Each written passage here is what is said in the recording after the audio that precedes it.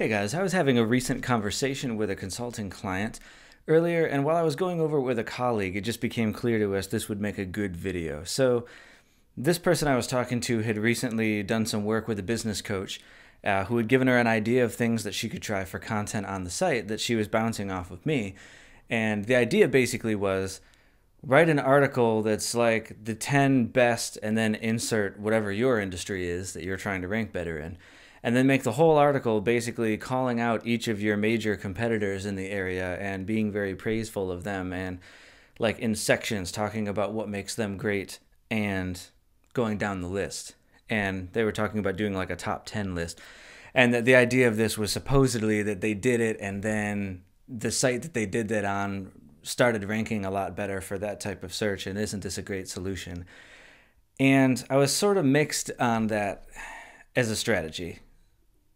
First of all, principally, I love the idea of a person being open enough to praise their competition and give credit where it's due. So certainly, if you feel like you really can do that, by all means, do it about some of your competition that you respect. Just don't do it emptily for no other reason than just some rankings. But from an SEO standpoint, maybe I could see why that would work, improving your rankings a little bit. But to be honest with you, when I hear that, what it resonates to me is this sounds like the advice of a person who doesn't really understand what SEO is really trying to do. And the fact that it came from a business coach, I'm not trying to throw shade, it's just that's not their area of expertise. So it's understandable that they would have that kind of misunderstanding.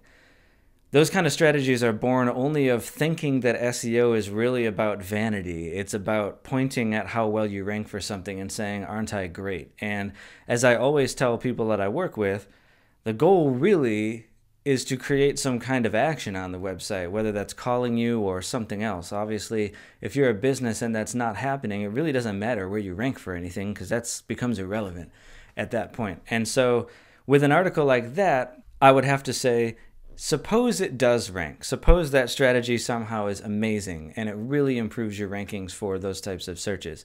Now the person has clicked through and they're on your site. Now what?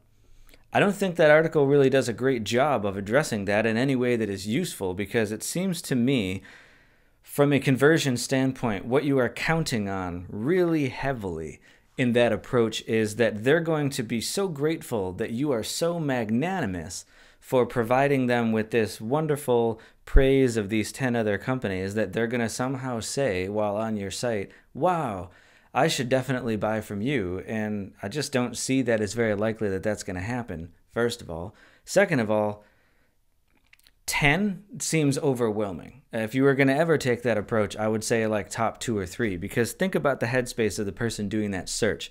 If they want the 10 best, whatever it is, plumbers, graphic designers, whatever, they're already overwhelmed with the amount of options. The whole reason they're doing a search for the best one is they want something that's condensed. They want something simple. They don't want to have to look at a whole lot.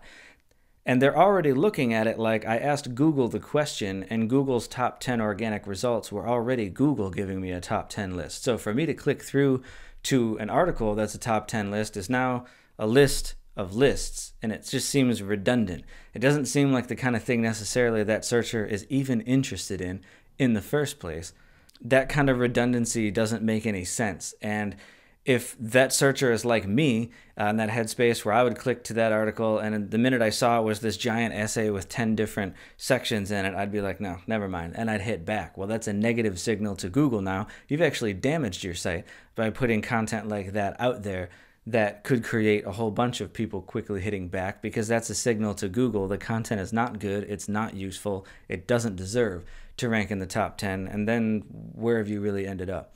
One last thought I would say about that too is I don't really like it a whole lot as a strategy other than everything else I've already said, because to me it seems like the game that you're playing there is you're aping on their name. You're counting on, well, this competitor has a lot more name recognition and authority in the industry than me, so by me invoking their name repeatedly in my article, now I come up better because I'm riding the coattails of their brand, which, yeah, but if you're following somebody else's SEO, then you're always going to be second place to them. The only way to ever beat them is to do things they're not doing. And if you're basing your whole SEO strategy on riding their coattails, then they're always going to do it first and they're always going to do it better. And you're just hoping to like have some of that limelight rub off on you. And I just don't, as a professional, I don't really find that an alluring tactic that I would ever recommend to anybody that I know.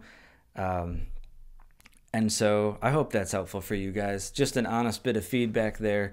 If you've been told anything similar to that, or you've been trying similar tactics and maybe it hasn't worked out like you thought, that's hopefully an explanation of why. And just to give you some things to think about when you're writing your SEO content, like I always say, always bear in mind the headspace of the person doing that search. Sometimes it'll be obvious just looking at the query. Sometimes it does take a little bit of thought and unpacking, but you can do yourself a lot of good just thinking about your content through that lens. And a lot of times it'll become clear this content really either doesn't appeal to the type of person that's doing this search, or the type of person doing this search is not actually likely to take any kind of meaningful action on my site. And then is this content really part of my plan right now in the first place, or should it be where my priority is right now? Put your questions down below, and otherwise I'll catch you in the next video.